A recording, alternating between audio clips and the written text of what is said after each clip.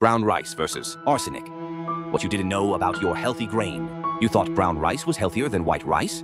Well, it might come with a hidden danger, arsenic. A recent study from Michigan State University, published in the journal Risk Analysis, found that brown rice contains significantly more inorganic arsenic than white rice. Why?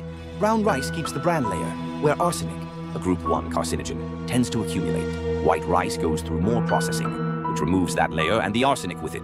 In the study, brown rice had about 48% more inorganic arsenic than white rice. Even more striking, the bran layer of brown rice contained 72% to 98% more arsenic than the inner grain.